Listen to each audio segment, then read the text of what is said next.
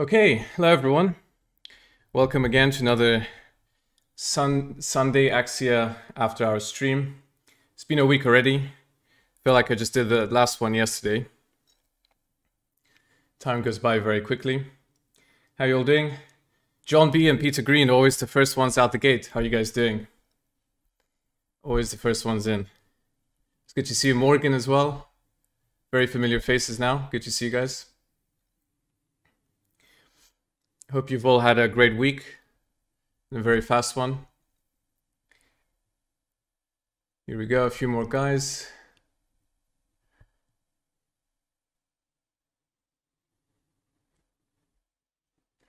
Good, thank you guys. Yeah, no, I'm doing fine. So we'll wait just a few more minutes just for people to trickle in. But as you might have guessed already, judging by what you can see right next to me, we're going to be doing everything on, well, not everything. In fact, we're going to do a very, very streamlined, optimized bond fundamentals, bond market fundamentals, covering all that side. And I'll explain the reasons why I'm going to go through it, because I feel it's obviously a very important topic. And a few of you guys also wanted to know. So here we go. Hope you guys are doing fine. I see Argentina. I was actually going to ask if there's anyone watching from the very far, even further down the time zone, something like, I don't know, Pacific time, California, maybe Hawaii. If it's midday, or what time is it then? Midday, or maybe even late morning for you guys. Don't know if we have any viewers from there, but if you are from there, let me know.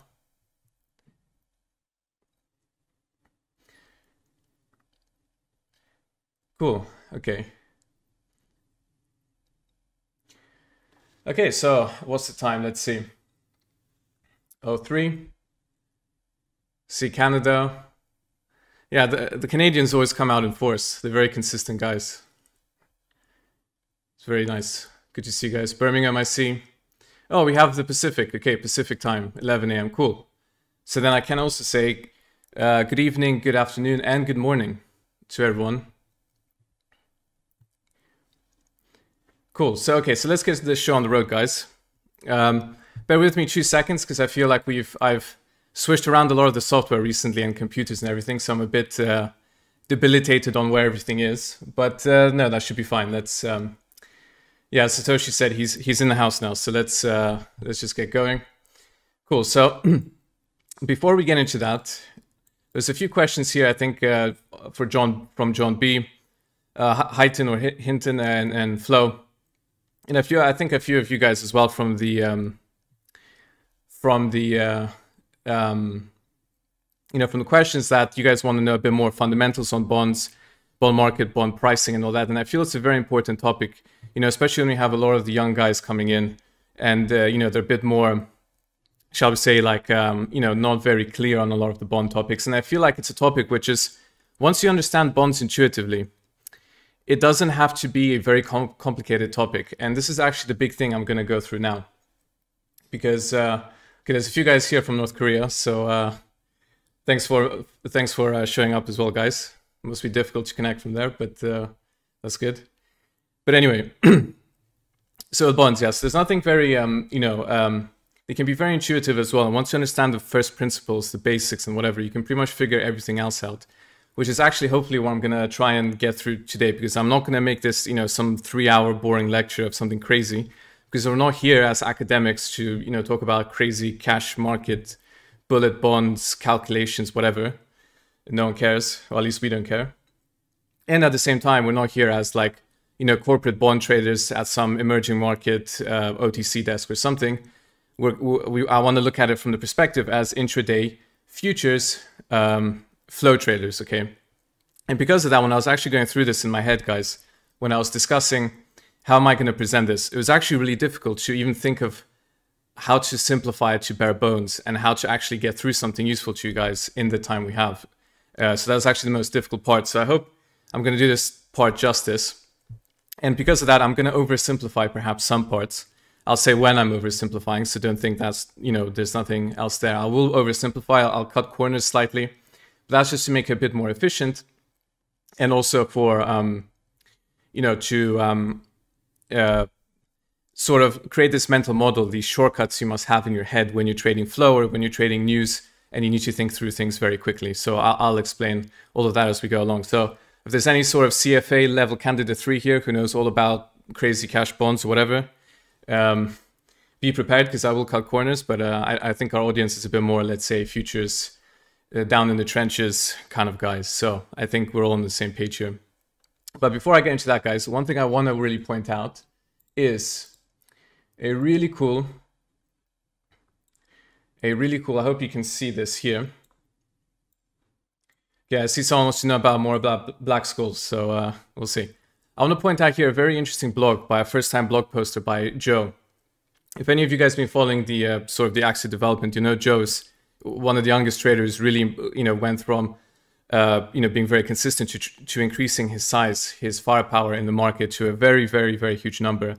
And, he had that exponential growth curve, at Axia. So I feel like there's a lot of weight behind what he's going to say in this blog here. And if I can just find my chat, I think I've lost it. I will post the link for you guys, because I really want you guys to read that. Sort of like, there you go, the link. Sort of the, coming from a guy who's seen the ups and downs, the real firepower, behind his learning. So I feel like there's a lot of lessons in here, and I really want everyone to read that, because I think there's a lot of takeaways in understanding, his deep dive into that. So if you guys read that, that'll be really, really cool. And yeah, so let me just put this back neatly so nothing blows up on me. Cool. Got the chat back.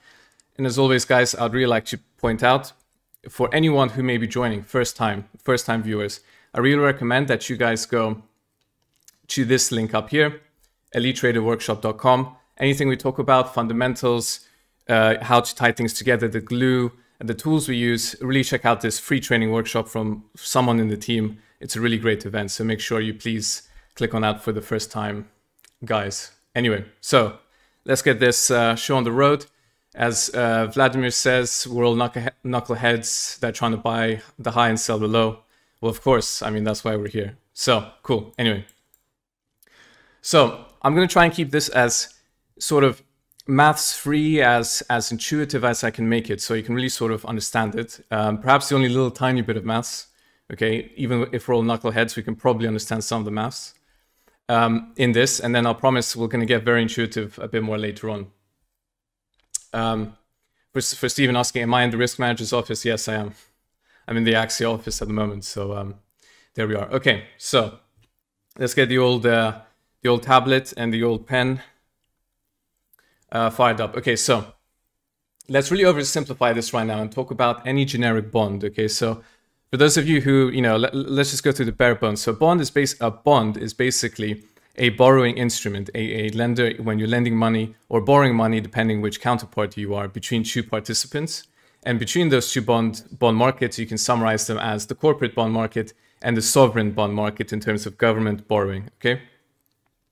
So basically, as everyone likes to describe it in their finance textbooks 101, it's an IOU at later time and date. But I hope by just constructing these few things here, as I said, I'll keep it jargon free, but hopefully by constructing these things here, you can understand what a bond is, okay? So we're going to be looking obviously purely at sovereign bonds, but in this case, we're looking at just, in the example I'm about to give you, we're looking just at very generic, just a generic bond, and it's an oversimplified, okay? So we're not talking about crazy coupon payout structures or anything, we're just talking about an oversimplified bond, just a generic bond, okay? So a bond will come with a nominal value, which is also known as the par value.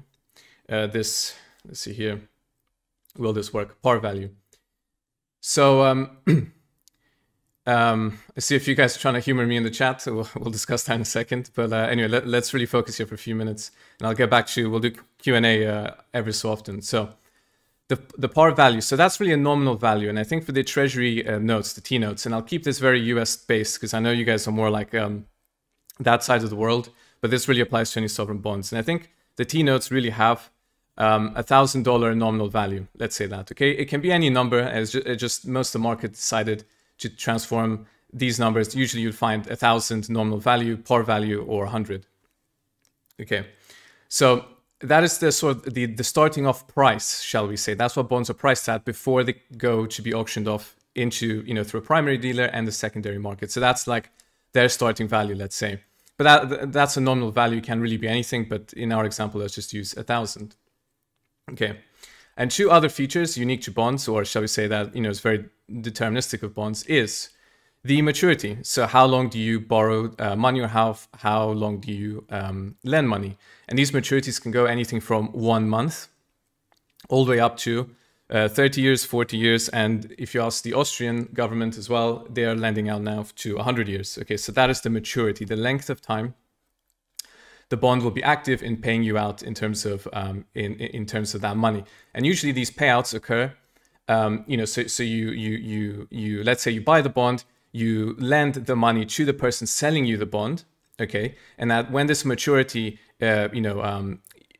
finishes, when when you get the money back at whatever maturity. And in that case, let me just move my thing here.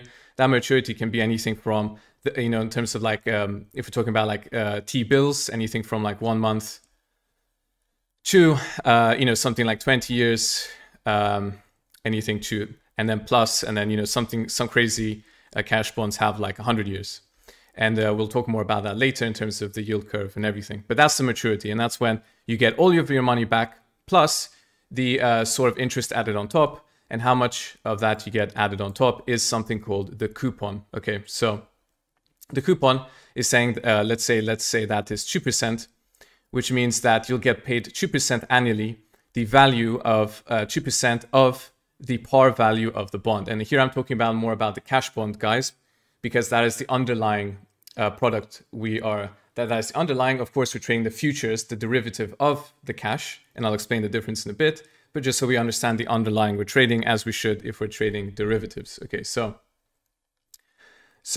basically, if you were to buy that bond, you buy it for this price, and that bond will pay you out 2% in that case. So let's say $20 every year. Okay, I was going to draw pounds, GBP, let's say $20. Okay, it depends on the bond. Some bonds pay you out, quarterly or biannually or whatever, but usually biannually, I think, in terms of the T-notes. In any case, you get those $20 every single time. Let's say every year up to 20 years, every year up to 30 years, or every year up to 100 years or whatever. The very short, ones like the T-bills, they don't really pay out the coupon. They pay you something like discount to par, but I won't really go into that right now today. Okay, and as Vladimir says, generational wealth in those 100-year bonds. Anyway, so that is the the coupon that can be sold for, and this coupon can obviously change, and I'll explain how that changes based on the interest rates. So the three basic components of the bonds is understanding the par value. Just, I don't want to say a random number, it's not exactly random, but just a number that's chosen to just price these when we start off, when the bond is going to be auctioned and entering into the market, okay?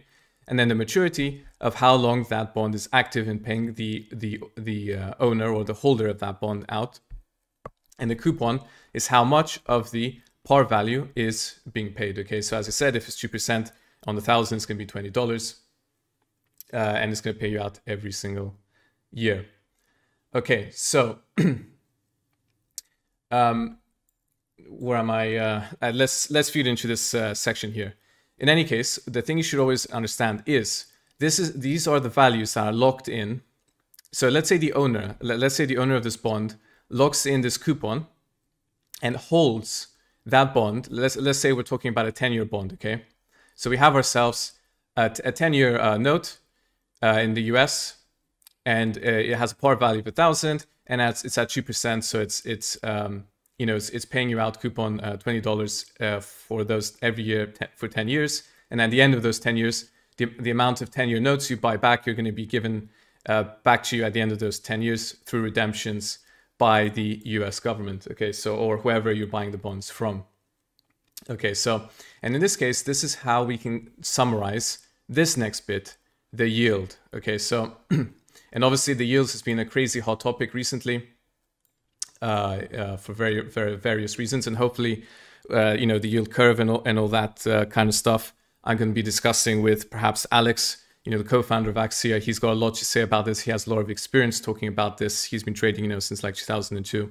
and he has a lot to say, you know, on how frothy and how agitated the markets can get on that side. So I'll leave it to him to really discuss that in depth. We're going to talk about the basics so you guys can understand that conversation a lot more in depth, but I'm just going to mention it here. Okay, so the yield we can basically derive as, and this is the maths bit, the coupon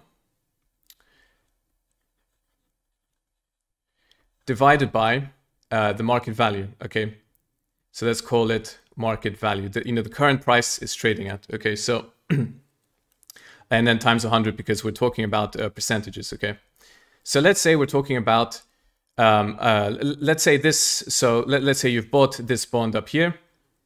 I hope all you guys can. I'm not obscuring anything on the chart, but I don't think I am.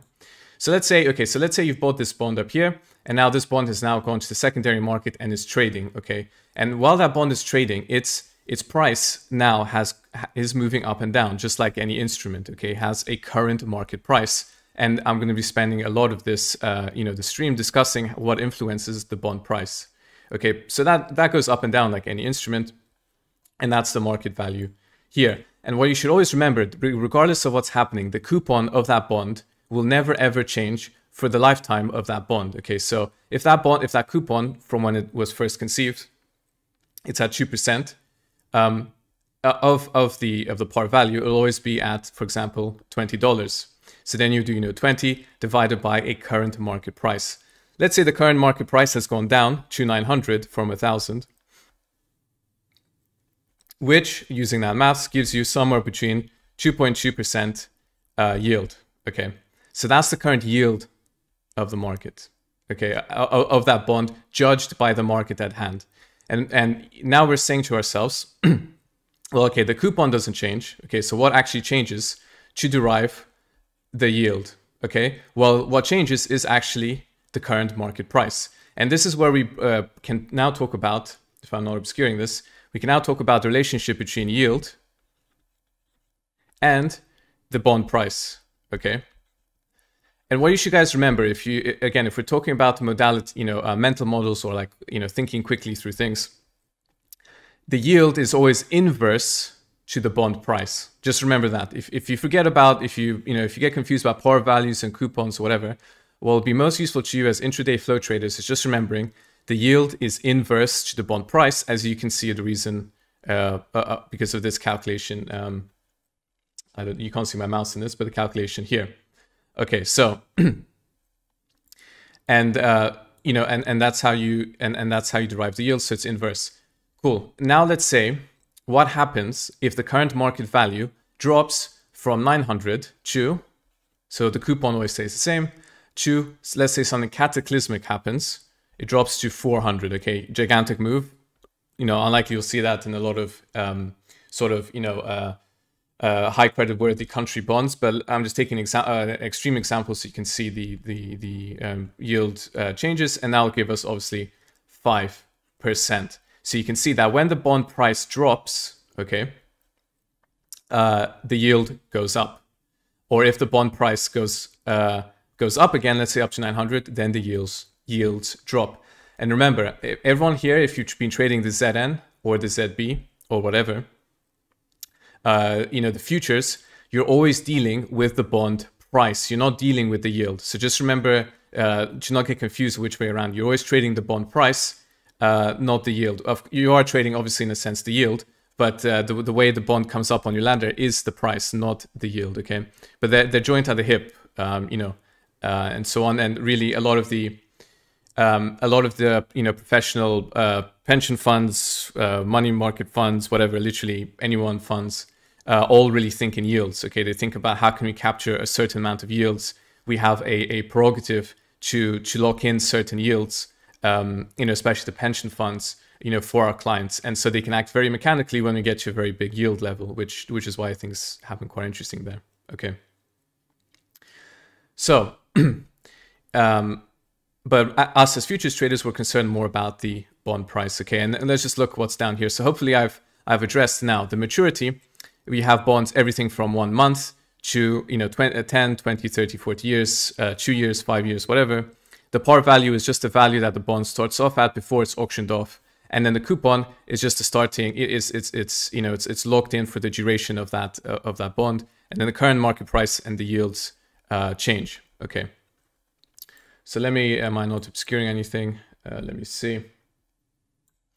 Okay. So very, very intuitively, guys, without really digging into a lot of maths here, what are we going to be talking about? So if we have, as I described, our let's say this is your 10-year bond that you bought.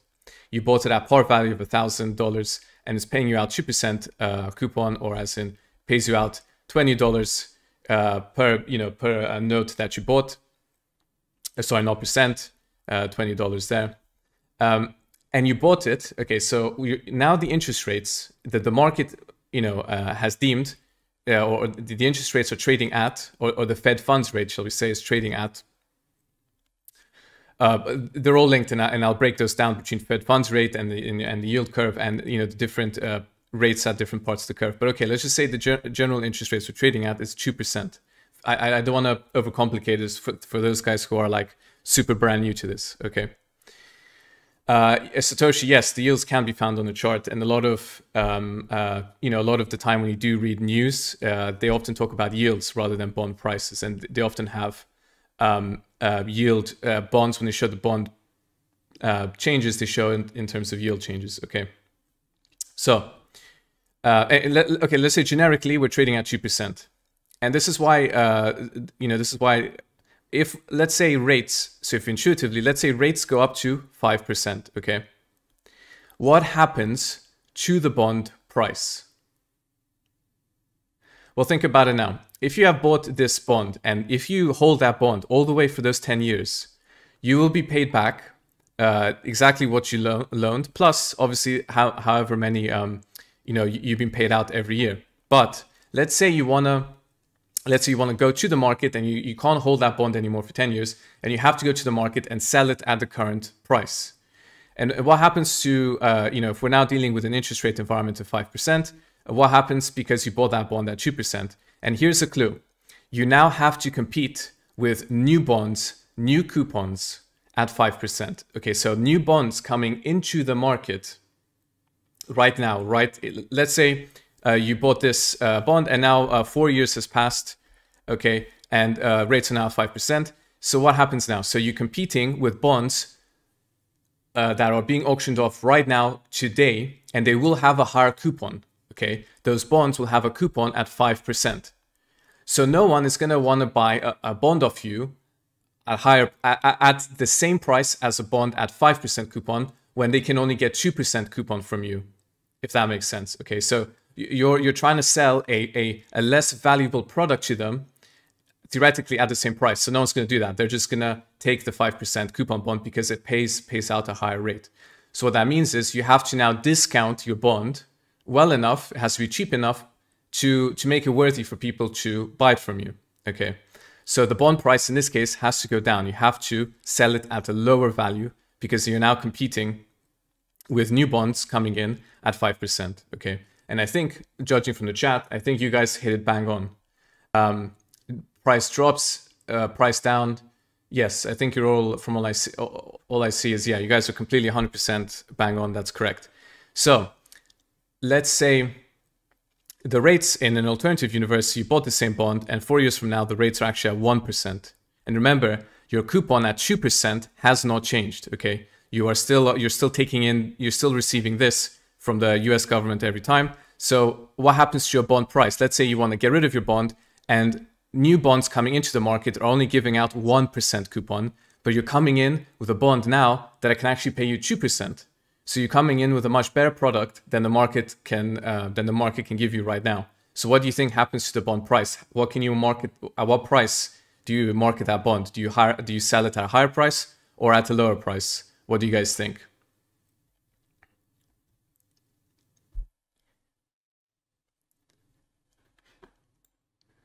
Though I gave it away by probably being the opposite of premium price. I know, yes, that's correct. Premium price, so the bond price increases. Bond price rises. Okay, so that's a bit of an intuitive, without going into a lot of maths, that just tells you the fact of, just remember this, the cash bond is always locked in at this percentage, and now you're always thinking, how can it compete with the current interest rate environment with new bonds coming in onto the market, okay? So always be thinking what happens with the new market environment, depending when that bond was sold. So all of you guys right now are on bang on the money, the bond, the rates rise. Cool.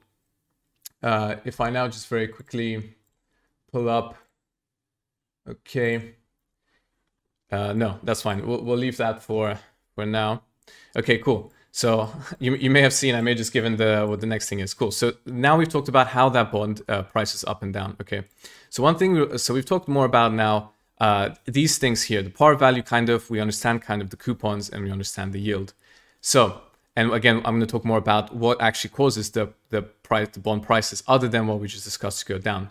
But now let's just talk a bit more about maturity. Okay, so if we plot a graph of, will this come in? Yes.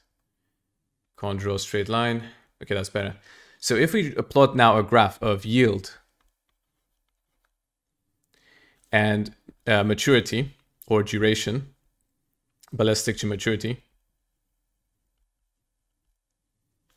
What you'll have is, and let's keep it simple. There's more obviously maturities than this, but let's keep it simple. You have the 2-year here, you have the 5-year, you have the 10. Okay, it's not to scale, but like, let's just say it's the 10, the 30, and then whatever plus.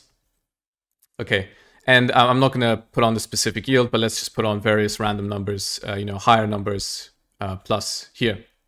And in a normal environment, in a normal economy, or normal yield curve, it will be sort of in this situation here.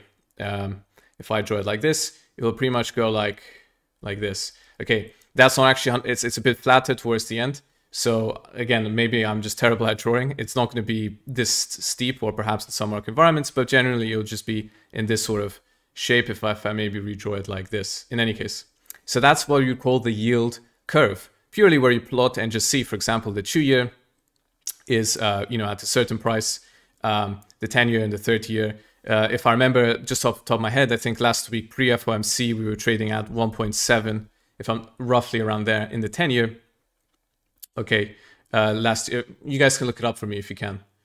And as Vladimir said, the Russian 10-year is trading at 7% rate, which is quite low for a country that defaulted not too long ago in the 90s on sovereign bonds. But anyway, that's another matter to discuss, considering the Greek bonds are also trading, I think, at a smaller yield relative to the US 10-year. And we're going to discuss why that is all strange right now. Anyway, cool. So that is what you would describe as a yield curve. Okay, guys. So it's nothing very scary. It's nothing very complicated. Okay, I'm just going to, let me just redraw this because I didn't like that curve. I'm probably going to mess it up again. But anyway. Here we go. So let's draw it like this. So that's just the yield curve, okay? And the yield curve, guys, is always shifting. So every time you would watch your ladder going up and down in the day, this yield curve is always shifting, okay? And what you'll always have most of the time are actually parallel shifts, okay? So if we would describe, for example, if we talk about, the short end or the long end or whatever going up and down, yes, they do, but it's a relative move. But a lot of the time, the yield curve is actually parallel shifting, where you may have the parallel shift higher and a parallel shift lower or whatever. But the interesting thing for us really is a relative shift in what we would call the short end. So anything below this way, in this direction, okay? Anything we would call in the belly, and anything you would call in the long end, so in this direction here, so 10, 30s, and so on. So this is what we mean when people talk about, I trade the short end, I trade the long end, or whatever. And the way the market trades, the way the market, the curve moves from the short end relative to the long end is what we would describe as the yield curve steepening, or the yield curve flattening. Okay, so, and very exactly what the words describe, literally. If the relative shift in the yield curve is much higher in the long end. So let me use another color here. If this is going to look ugly again, but just for a point of making it obvious, if the long end yield curve shifts higher at higher prices, what you'll have is steepening if it moves more relative to the short end, right? because obviously the gradient has just become steeper. Okay, so it's a relative move. Relative changes is what we talk about, and this is why there's a whole traders, whole industry in trading the relative value between different bonds, between different countries in the bond space. So that's a whole different, like, you know, ball game environment and so on. And here we also have, of course, if we, let's say we're now back to our white line here, our normal line. If the short end moves higher, you know, it moves more relative to the long end, then you would have let's say we move here relative to the long end, then we would have a flatter curve. Okay, so that's what we mean about steepening and flattening and all that. So I also put a curve here. This is right off Wikipedia, but you can find it anywhere. And of course, this is taken from 2018, so a bit outdated now. But the reason why is just this is a very, very standard yield curve. Okay. And I would also like to mention, for sake of being pedantic, I noticed a lot of people, and I mean, to be honest, look, I shouldn't be pedantic about this, but if you want to understand the jargon, at least in the US market, there is a difference between the T-bills, the notes, and the bonds. Okay, so T-bills are anything under 1 year bonds. Okay, so they're actually bills. Okay, the T-bills, and the notes are anything between the 2 year and the 10 year. Okay, the cash. And the bonds are anything from 20 years plus, just to be a bit pedantic and whatever. But and of course, each country has their own different bit of lingo describing it. For example, I believe the equivalent, the German equivalent of the T-bills is like boo bills or something, I think, if I'm not mispronouncing it. So that's what you describe. But anyway, let's just say generically bonds in the stream. But if any of you guys are wondering what the hell is a T-bill, a T-note, or T-bond, it's just talking about the maturities. Okay, so the notes is in the 2 year to 10 year. The T-bills is 1 year, you know, less than a year.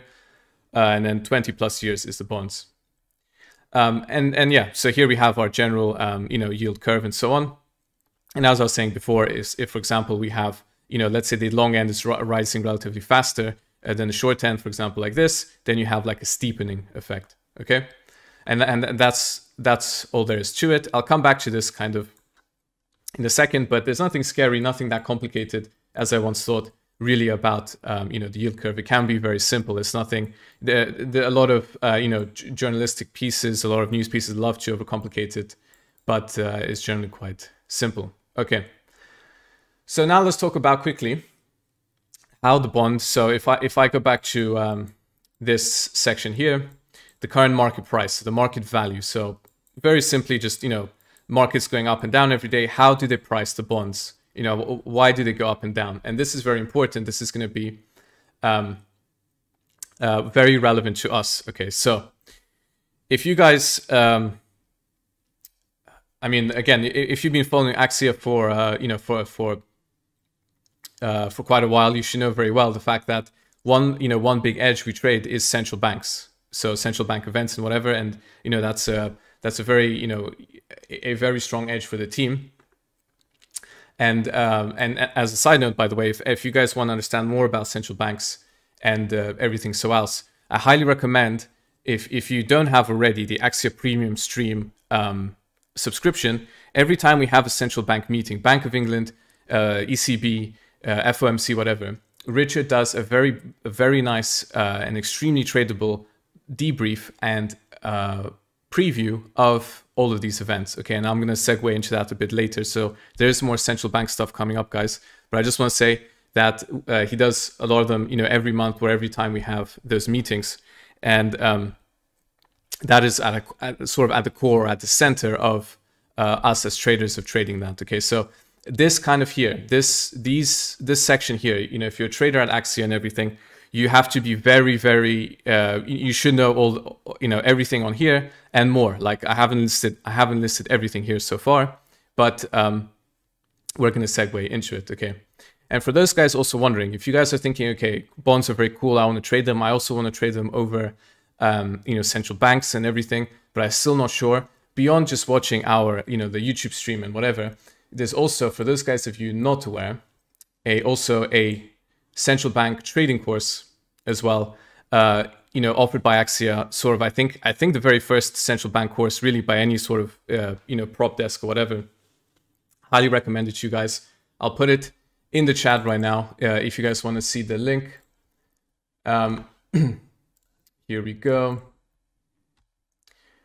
So if you guys are very interested in that, I highly recommend you follow that, the central bank course. And this, you know, what I'm telling you is going to serve as a very, very beautiful underpinning to understanding all that's in here. So that's, you know, the sort of course leading into building that. So I'll just put that back. Cool.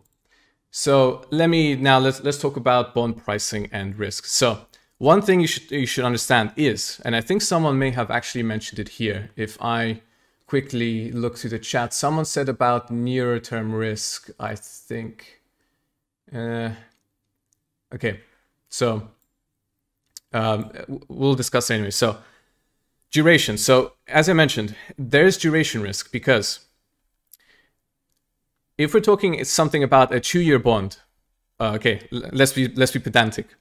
A 2-year note, okay, and a 30-year bond. Intuitively, you might be thinking, hang on a minute, you can probably predict at a much better certainty what's going to happen to the economy and to the world in 2 years than you can in 30 years, okay? Very simply, it doesn't take a genius to figure that out. So what does that mean?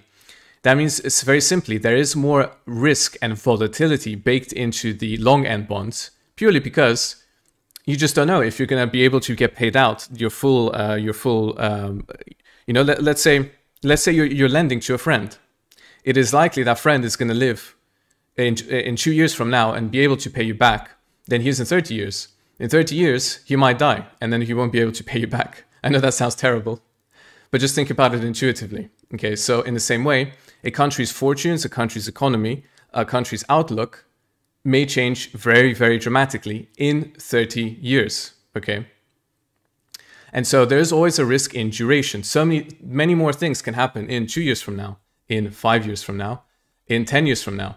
And what if you become more fearful that you can't actually get your, yeah, so if he eats organic, he is more creditworthy. So he's going to get better rates, Satoshi. But anyway, so okay, so there is duration risk in that sense. And actually, one time all of you may have seen this, but I'm not sure if you may have been aware, is during the pandemic last year. I think it was about in March, or well, obviously it was in March, but I think leading into summer, one thing we did see is duration risk repricing, where you know I will jump around here a bit, but sorry, not this, the safe haven. All of you should know now if you've watched the previous streams. And if you haven't, I highly recommend that you do, obviously, talking about risk on and off flow.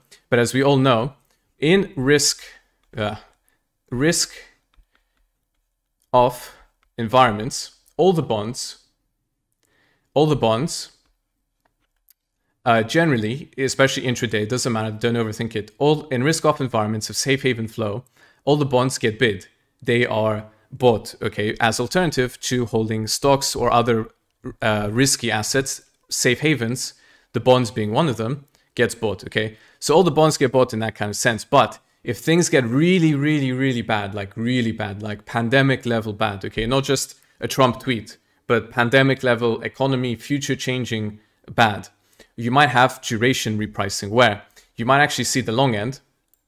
So let's say you have the 10-year, and this is what we saw. I remember very, very distinctly. You had the 10-year and the 30-year. Suddenly, the bid in the 10-year and the 30-year, or it won't even bid, it might stay flat or even offer slightly. You'll see how the market's so unwilling to pick those up. And all of a sudden, the short end, the 2 and the 5 years, let's say the 2 years, are super hyper bid, okay? And why is that? That's because the big pension funds, the real money, okay, the billions and billions, they're actually rotating out of long end duration and into short end. And if things get even more ridiculous, even 2 years just ridiculous, like, you know, safety, we might even have a duration risk into money markets. Okay, money markets being things like T-bills or any of that sort. So anything with 1 year or less. Okay, so this is very rare. This will only really happen in like crazy environments, but that is a problem. Okay, so you have to be faced with that reality. Satoshi, do I mean risk on and off instantly on a longer time frame? Both. So when I say this, we should be thinking, because we're intraday traders, as the big flow of the one day when you have it. But generally, you will oftentimes see persistent risk on and off flow when when people are actively repricing, when there's big market rotation in and out of asset classes. So it is fractal, as all things in markets. So you'll see a one-day event, and then you'll see like how things tail off into the week, okay, or into the month or whatever. But that is a duration risk. So that is one thing that prices the bonds, okay, up or down, depending on what we're going for. And now here's the big one. And obviously, none of you are going to be surprised by this if you have been following, any financial news, because everyone is talking about inflation all day long. But just generally, for you to understand that very intuitively, inflation does. The reason why we care about inflation okay, this is oversimplifying, but the reason why we care is two things. Is because the bonds we're going to be talking about here is obviously dollar, or any bond that you talk about has to be priced in a certain amount. So there might be dollars, or there might be priced in euros, or they might be priced in pounds, or whatever. It is always priced in currency. But just keeping with our US treasuries, they're going to be priced in dollars. Obviously, if there's an inflationary problem in the economy, the amount that you're going to be paid for in 10 years, 15 years, 30 years, or whatever, is going to be eroded. Okay, so the value is being eroded in those markets. So generally, you will have, what you'll notice, this is why the long end is much more, if I do, long-term bonds or long end, are much more sensitive to inflation movements. And this is why, again, if you guys want to understand a quick mental shortcut, is just always remember yields are positively correlated with inflation. Okay? So they move together. So generally, if you pick up a yield chart and an inflation chart, you'll notice that yields and inflation are positively correlated. And what does that mean? Just by remembering what I told you, is that bond prices, when yields go up, not that yields are going up, so bond prices are coming down. The bond prices are going down because of higher inflation, which gives higher yields. But that's the shortcut here, if you want to, the quick shortcuts. But that means bond prices are going down, okay? And this is where we talk about, again, this is the, here, how you interpret trading economic data, how you understand inflation, how you tie in trading these in futures markets, inflation and everything. It's the glue to making your strategy, which is, very, we talk a lot about, at Axia and on the floor, and a lot of the career program as well, on how you actually actively trade these. And if you've gone through the program, you'll actively understand when that kind of data becomes important to the economy. Okay, so in that case, inflation, but also don't forget, this is where we're going to segue into central banks. Okay, and I'm going to, again, all of these things are all related. All of these things are basically related with each other. So I don't want to say they're separate, but we're going to come back to it. So,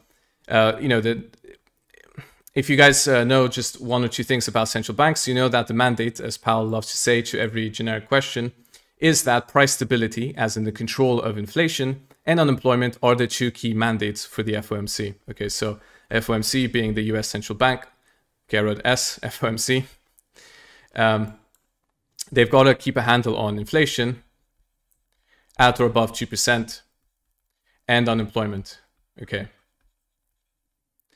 Let's leave it at that. By the way, the ECB, for those guys who don't get confused, the ECB doesn't have a mandate to control unemployment. It has only a mandate to control inflation and a few other, but that's the main thing, the inflation. But the FOMC is concerned about inflation and unemployment. So the reason why we also care about inflation, and this is why inflation affects the short end as well, because people say, the long end is much more sensitive, as I just explained, to inflation, but it, the whole curve is sensitive. Why?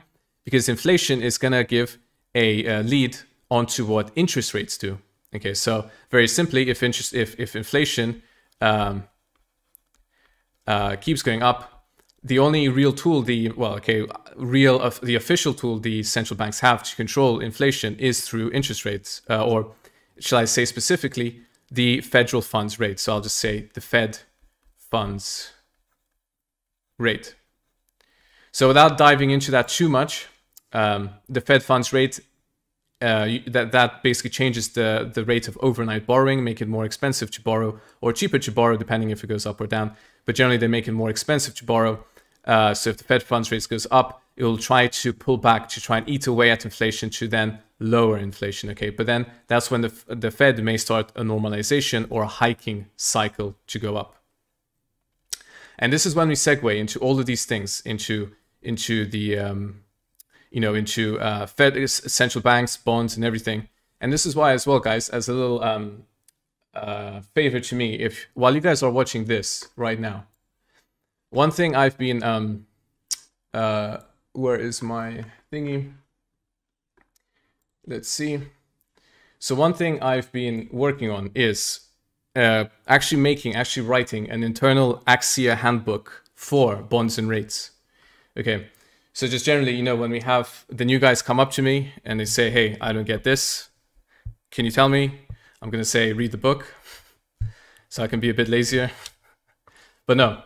But, you know, this segues into how you tie all of these things together. And what I'm sort of giving you a sneak peek at here is one of my little pet projects here, the sort of the internal sort of Axia handbook, which hopefully is going to become sort of like, you know, a key part of, you know, the courses or, you know, learning and everything. So, because again, usually a trader we're trying to develop at Axia is someone who's multidimensional and holistic in understanding so many different kinds of, you know, he understands all asset classes. He's very competent at trading any asset class. All of the senior guys at Axia, or even no matter how they trade, what they trade, whatever, they'll all understand all of the asset classes, all asset class fundamentals.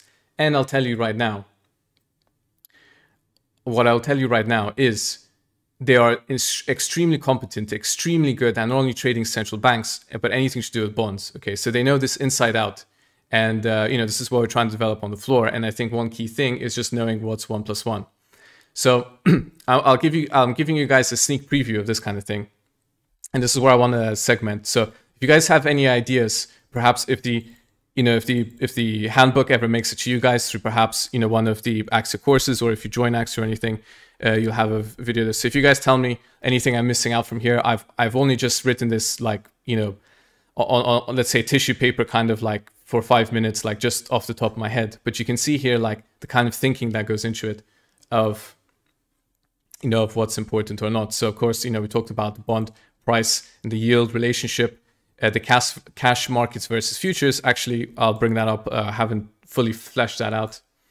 And so on. We talked about pricing risk, and we talked about the curve, the maturity, and yields. I've talked about key terminology and everything. And then hopefully I'll get to you guys, just so you understand my plan for the stream, to the stir market, short-term interest rates, and I won't spend too much time, and the central banks. But I'm telling you now, again, multifaceted, holistic traders, and this is the same way we're going to build out and bulk it out for the same, you know, for the new generation of guys that come through, in my opinion. So hopefully that pet project will take off sooner rather than later. Okay, so let's quickly fly through that. Okay, so they adjust the Fed funds rate to fight inflation, and that will just generally move when they adjust the Fed fund rates, that will move the short end, because you can just, this isn't everything to do with the short end, but the short end is much more sensitive to interest rate changes. So short end interest rate changes. Now, be very careful here. When someone tells you, you know, the long end is more sensitive to inflation, to economic growth, to credit worthiness, that's all true. And the short end is more sensitive to interest rates, that's all true. But I'm telling you now, all the bonds are sensitive to interest rate changes. They're all sensitive to inflation, so is the short end. Because inflation and interest rates, they're all linked. Everything here is linked all in one circle. It's just depending on when one plays into the other. It's like, you know, like a reflexive circle, to quote, you know, reflexivity, to quote George Soros. The guy who wrote the book, not the guy with the username in the chat, I think, if he's here today. But anyway, so that's how we can understand that sort of side. But as a mental note, generally is, you know, short end more like interest rate based, and inflation, economic growth for the long end. And here's so we can understand bonds. And I'll try and change my color a bit just so you guys don't get lost here. So I'll change this in blue. So we discussed interest rates and now credit worthiness. I'm sure this will make a lot of sense, but let me move to here. Actually, let's put it more on the left. So if you're going to lend money, everyone does this intuitively, as I said. If you're going to lend money to someone, you're going to want to lend it to someone reliable, someone who can realistically pay you back in the form. If you take out a mortgage, if you want to borrow money, there's all of these factors that go into it. Everyone should be kind of familiar to an extent or something else. But when we discuss the credit worthiness of a country, you usually have a credit rating attached to them. Several credit rating agencies like Moody's or S&P or whatever, and they give a credit rating everything from like I forgot exactly what they are. They're like AAA or I don't know, like A+ or whatever, something like that. But anyway, that's like the highest credit quality you can get. And then it goes into like AB or whatever. And then you go into like junk bond territory and like C's or B- or whatever it was. But there's a sliding scale, as you can imagine, as you could figure out very intuitively, because there's countries up here in the extremely high quality credit rating, which is basically the US and Germany. Which, by the way, I saw someone talking about the 10-year is why, for example, the risk-free rate judged by finance professionals, the risk-free rate, which all capital asset pricing modules, anyone who's done finance here, you'll hear of the term, the risk-free rate, mortgage rates. They're all based off something. The universe has collectively decided the US 10-year rate is for the risk-free rate in the world, if that's true and honest. Okay. If that's true or not, it doesn't matter. And of course, in the European equivalent is probably Germany, really. And then you have, a lot of Western economies and so on. And as you go down the credit quality, you have different countries. And a lot of things that affect credit worthiness is things like politics, is things like economy. And again, very intuitive. Why? Because what if the country goes on a huge, let's say a very left-leaning party gets into a country and they love to spend, okay? They love to spend like crazy. And what's that going to mean? If they're going to spend without taxing more, they're going to have to borrow more. Borrowing more means they're going to have to issue debt. Okay, if they're going to have to issue more debt, they're going to do that by selling more bonds. Okay, they're going to put more bonds into the market. Okay, so the bond supply, this is when you can use any sort of market knowledge. Like let's say oil supply is going up, therefore the price of oil goes down. The same way as if bond supply goes up, the bond prices go down. Okay, same thing. So that's another thing. Like and then therefore we could say the credit worthiness goes down because also their ability to now finance to pay you back, maybe depending what country you're talking about, if they're spending like crazy. Like let's say you gave your friend $100. Okay, let's change. You gave your friend $3,000, and that guy spent the $3,000 in one go. He took out all of his life savings to spend, and he's broke. Well, all of a sudden, the chances for him to be able to pay you back has just gone down massively. So that affects his credit worthiness. Okay. So that's when we think about credit worthiness, the ability to pay it back. But that can also be different things. Like let's say the economy, a country's economy has been trashed because of various reasons. Okay, for financial crashes, problems like that. And this is how the Southern European economies brutally found out that in their bond markets that their ability to pay back those bonds, the investors lost confidence that they can actually pay it back. So if the economic fortunes of that country goes down, the long end market prices also go down. Okay, and that makes sense. So I see Greece, yeah. So all the Southern European economies, not just them. I don't want to pick on them because I have to say the Greeks, for anyone out there, you guys have done really well. You guys have cleaned up because you're now locked in like crazy tiny rates. And your bond market's recovered massively, so props to you guys. I don't want to you guys have done really well out of that. So, you know, through all that hardship that occurred so long ago. But anyway, yes. So, you know, so that's, you know, that considers the economic fortunes. And this now we can segue into something where we can talk about different sovereign bonds. So let's talk about, I'm just thinking now what's the cleanest way I can give it to you guys now, just to think. Okay, so, okay, I'll bring this in. So this is when we can look at different yields of different countries. Okay, so let's say we've got the German yields,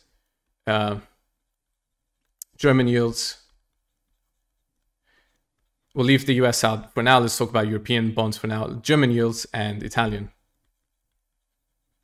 Okay, so what you'll notice is that much of the German yields have now been, you know, negative for quite a long time, or, you know, at zero or just slightly above zero. So very flat in and around zero. And the Italian ones up until recently, they're also, you know, getting closer to this. Or I think the long end Italian traded above below zero at one point or something.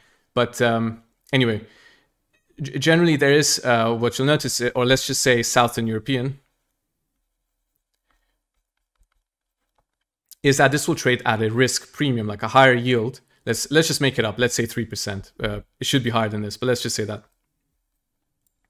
This is when different sovereign yields trade differently because of the baked-in risks that you might have in a Southern European economy being able to pay you back in the future, compared to the market belief that the German you know, treasury can pay you back in the future. Okay, so it's all about the belief that the German treasury can pay you back better in 10 years than the Southern European countries can in 10 years. Okay, so this is why they can borrow cheaper relative to, because the credit worthiness in you know, of the German economy and in the German treasury is much higher, is much better than, you know, in the Southern one. And this is where you just generally end up with the spread.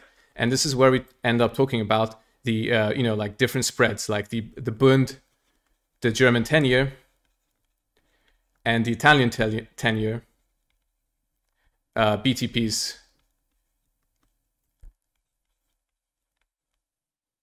Just realized I've been writing sideways this whole time, but I think you guys can see that anyway.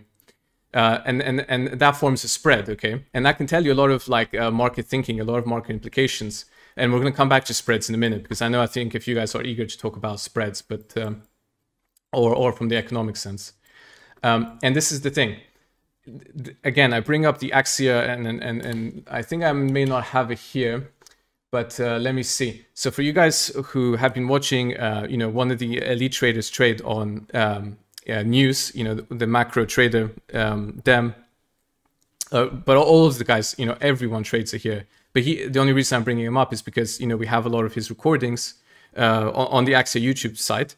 So if you guys search on the Axia YouTube site anything to do with BTPs, you'll see him trading this news, the Bund BTP spread, or he's not trading the spread, but he's trading the outrights based on what the Bund BTP spread is doing. Okay, so this is why I think someone mentioned, why do you need to know all this? Why do you not trade off footprint? Why do you not trade off flow? 100% you can, but the thing you're trying to build into is, to a professional trader, is you're being a holistic, multifaceted, multidimensional trader that understands all of these economic relationships, because there is one core foundational leg to your trading. Okay, a guy who will be able to tell you everything about the bonds will also be able to tell you everything about technicals, also about footprints, also about order flow. There is no weakness. Okay, but one persistent weakness is obviously fundamentals, and this is why we're covering on this.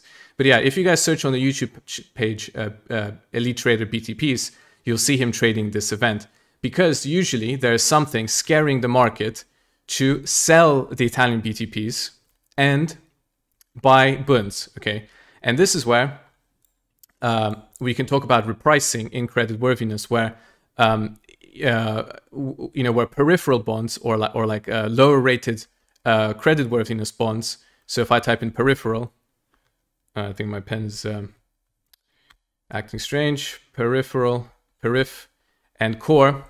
So, you know, when people say, hey, the as Fox Trader said very exactly, you need to know how big the opportunity is. Exactly. So, for example, the market might deem, you know, Southern European bonds peripheral, and the core, like the Germans, and those move differently as well. So it's understanding the market. If you're a BTP trader, you need to understand that your market is something deemed a peripheral a lot of the time compared to the core, and that has its own implications, coming all the way back to this this here. And I think since I've squiggled so much, I'm gonna quickly just copy and paste this here, just so we have more space. Okay, so again, I'm jumping around something, but we're gonna tie it very, very beautifully towards the end. Okay, so this is where is very nuanced, guys. If we look at bonds and we say, hey, bonds are a safe haven, yes, you will see the Bund go up on safe haven flow, the market wanting safe haven assets, and the market will also buy BTPs, the Italian 10-year, because that's also a safe haven. But if you have localized news, okay, you will see the BTPs being affected because of localized Italian news. So keep that in mind, okay? And then, as I said, in terms of other bond pricings, you have demand and supply affecting it, because remember the FOMC, central banks, they can all affect the short end through open market operations. Okay, so when they come in and they buy short end bonds, long end bonds, and by the way, that's also how we can also talk about yield curve control. For those wondering what yield curve control is, instead of the central bank buying 2-year sort of short end instruments to control rates, they can also go further down the curve to, let's say, buy up all the 10-year bonds and lock in a certain yield, and just say we're not letting it go past a certain yield. Okay, so that's in 30 seconds what yield curve control is. So that's an open market operation. Okay, so and as I said here, you have the central bank controlling like the short end. They can very much diligently control it on that side. Okay, so let me see if it's written a lot here. Okay, so one last thing I want to talk about. So again, this is one thing I'm going to bring into the handbook. So if you guys let me know anything else I think that would be useful for you guys to come in here, is something to do with spreads. Okay, so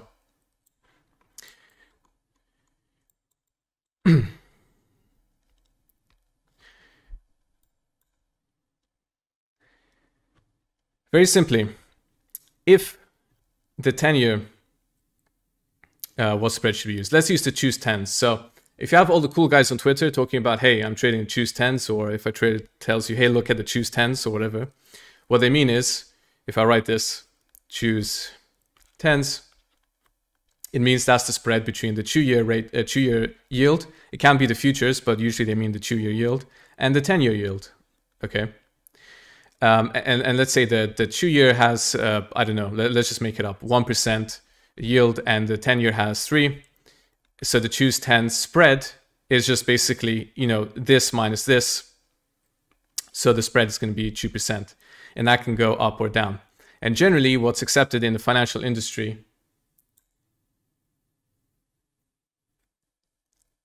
so far that's accepted in industry, is the choose 10s is basically what they call the curve, like curve shifting. So when they say the curve is flattening or the curve is steepening, they will say, they would look at the choose 10s. You can also do it like, 5s, 30s, I don't know, choose 30s, whatever, but generally it's it's the choose 10s.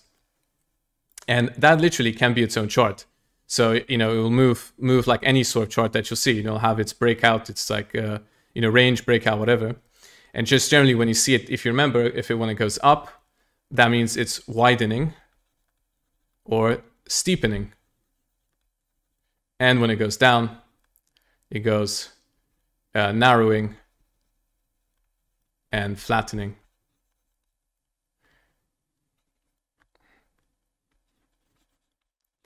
And again, I don't want to get too much into detail how you'd be trading. As I mentioned, if you guys are joining later, hopefully we're going to have Alex. For those of you who don't know Alex, one of the co-founders at Axia, he's seen a lot of these effects on the market of these yield curve movements, and how you can trade them. And he'll hopefully come on another stream and discuss that. But for anyone on the trading floor, part of Axia, part of the group, part of various training modules, as I said, the central bank training module course available on the website. you'll be going through this where you can understand how these shifts in the curve can affect different markets. Okay, so that's the meat and bones when, you know, in very, very detail of when you be trading it. Okay, so, and then one last spread I would like to also mention is, as I alluded to earlier, is things like, you know, Bunds, BTP spreads and things like that to understand, like to basically give you, you know, core versus peripheral, or, you know, creditworthiness spreads and so on between different countries and so on. But again, I highly recommend, if you guys want to understand how that works, just as I said, check out the YouTube videos of them trading that, the elite trader trading BTPs on elections or whatever. Okay, so one last thing I'd like to mention is two things. One thing you should be aware of is this, for those guys looking at, is the short-term interest rates and central banks. So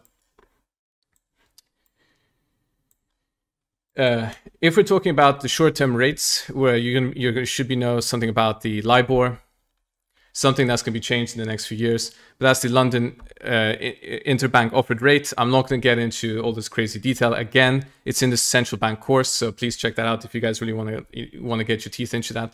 But essentially, that's the again, I'm going to skip over so much detail here, but it's the rate at which banks, private banks, are exchanging between each other, the interest rates they are charging to shift money in and out from overnight or 3 months from now. Okay, so that's between banks themselves. And a lot of the short-term interest rates, the STIRs, are markets like the euro dollars. So you guys got futures of this that are priced as 100 minus LIBOR. And again, I don't want to get too much into that, but that basically gives you the interest rate expectations so you understand how the curve shifts. So if you pull up your futures ladder and you type in either GE or depending on the software using GE or I think ED, and you put in something like GE December, so Z, or GEU, and you put in like 23, then that's going to give you a certain price. Maybe someone could tell me what that price is right now. But wherever that price is, I'm going to completely make it up. It's not going to be the price, but let's say it's 97. What you now know is the fact that being 97, as I said, 100 minus LIBOR, but we can transform that LIBOR into an X. And here we have the euro dollars. What we can say X is basically what the market is thinking, what the interest rate will be for that economy in September 2023. Again, so for example, if the market thinks, in September 2023, we think, X is basically 3%. And that gives you then another curve, the forward curve of the short-term interest rate markets. Okay, so like money market products, overnight financing and all that. So just so you're aware, that's a thing that exists in the markets as a tradable product for those guys who don't have any experience with that, okay? And then we can arrive quickly at central banks, because I think I want to do a lot of Q&A at the end. So guys, start revving up your Q&A. Yeah, get them in now if you'd like. Just type them up. I'll be sort of landing the airplane here quickly. Is sort of central bank expectations, because then all of this, when you can look at these markets, this will give you central bank expectations. The central banks do talk about the bond pricing and how they reprice the bonds and so on. That's a very hot topic as well. And one other thing is in here. I'll just put that here. Sorry for the guys who might be getting lost in this, but you can replay the video. Is one thing you should be aware of is when banks are hawkish and dovish. Now, again, since I want to land the stream here, one thing I will tell you guys to check out is beyond the central bank course, I want you guys to also check out on our blog. I will put the link in the chat. There we go, if you guys can see that. So here's so this is what Richard does in a video form for the Axia Premium subscribers. So for you guys who know that, you should, I think maybe the guys on YouTube, tell me if you received that. I think you may not have. My software is telling me you probably didn't get the link. So tell me if you guys did. So this is what Richard does on his, on the premium live stream. They're very, very good. So if you guys follow that link and go to the blog, you can sort of see how, from the market prop world, how we at Axia trade these kind of events, how we're thinking about it, how we all tie it together, because that's really when the meat comes in. And you can see how, we look about expectations, absorbing information, how the bonds move, the BTPs, the bunds, trading lessons, and so on. So you guys should really check that out, because then you can start to understand the lingo. So this is where I'm going to come in and say, you guys should also be doing your homework. And hopefully I've gave you guys enough of a base to sort of really understand, doing homework on PEP and understanding all that. But really, as I said, we do a course on it, and that should all tie it very neatly together for those who are like, see all this and you go, oh my God, this is like too much and so on. So I highly recommend doing that. And of course, the career program also ties that in very nicely. The 6-week flagship career program as well. Okay, so that's that there. I hope you guys have it in there. So one last thing, because I know you guys sometimes ask me, is the hawkish and dovish flow? But that just generally means, do we raise rates sooner to accommodate for economic data? So let's stick to the FOMC. Does the Fed funds rate have a higher chance of going higher sooner rather than later because of members of the FOMC talking hawkishly or acting hawkishly? Or dovishly, do the Fed funds rate stay flatter, lower for longer, and so on, based on economic data? And then all the markets will move. The S&P, the dollar, will move on hawkish and dovish flow. But since we're talking only about bonds, what you'll just generally have as a quick cheat sheet, shall we say, because this is the main thing I want you guys to take away, is generally, but not always, depending on what's been priced in, hawkishness means we might raise rates faster. So interest rates higher. What that means, bond yields follow. Yes, Corey, it is actually Richard who does the central banks course. So Richard does both the career course and he also does the central bank one as well. Yeah, so it's all done by Richard. And what I love about it is because he also comes from, from the old guard that, back from his days when they're all trading this out of 2008. So Richard has like ridiculous historical experience. He was trading. If you guys watch the interview I did with Richard, he talks about how he was trading and he did, very good career making days on 2008 interest rate cuts, or 2008 on Operation Twist and all that and everything. I think doing both the ups and downs of trading it. So he's someone who's fantastic to trade that, because he's got like the historical depth of teaching all these kind of instances. And it's also him, by the way, who writes these, who does the prep and also writes these blogs here, if you guys can see. So just remember, interest rates, if we price in that the interest rates go higher, ceteris paribus, to use that annoying economics term, interest rates go higher, bond yields go higher, which means as us who trade the futures, bond futures,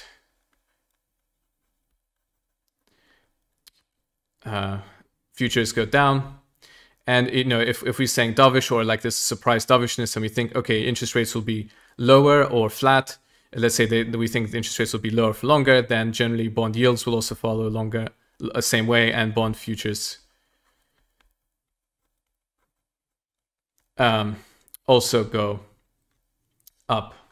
Okay, so Corey, that's great. I'm very, very glad you enjoyed the career course. And yes, central bank course all the way is very, very good. And as I said, that's a beautiful edge we all have at Axia to trade.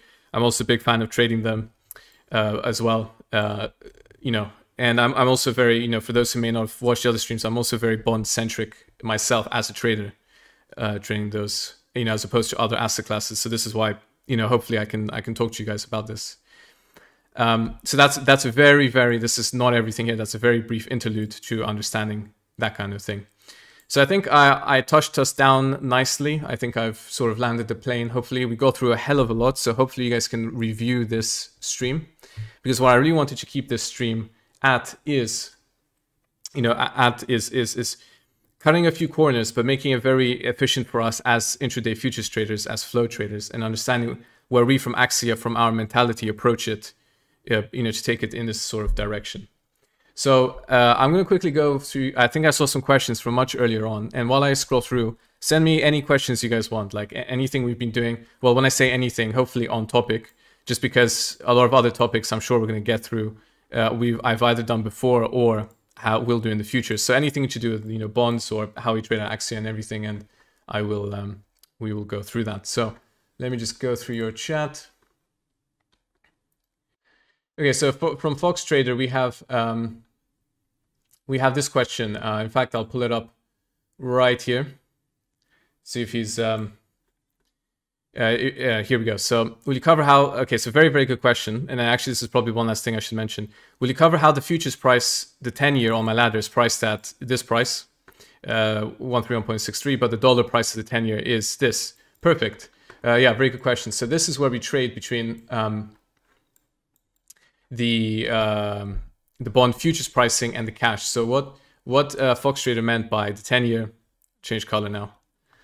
What he talked about in the 10-year being priced at 89.28, that's the par value, okay? Or close to the notional value.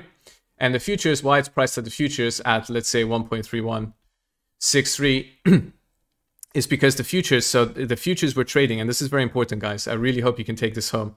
Remember, the futures we're looking at is a basket of deliverable bonds at the end of when that futures expires. So for example, if you're trading the September SEP 21 bonds, the 10-year, what that means is if you hold that future to expiry in September 21, you'll be delivered a basket of anything between 5, I think, to like 9 years. So actually the way the 10-year is composed on the Chicago Board of Trade, the CBOT, is actually not really a 10-year. It's a basket of different maturities of 5 to 9 years, okay? And this is why it's become very popular to look at the Ultra 10s. Ultra 10s.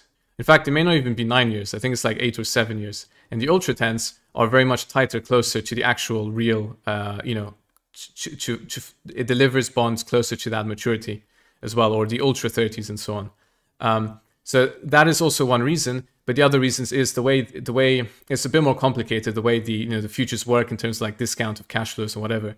But just generally, that's and there's a whole crazy mathematics formula where you can derive the futures price into the yield. But that's the one thing you can just Google and have a Excel sheet for, because there's no point talking into that. But it's just a lot of like the way the prices are shown on your ladder and whatever. And the futures price is not like as significant as I would say compared to the yield or par value and things like that. So just to notice. Cool.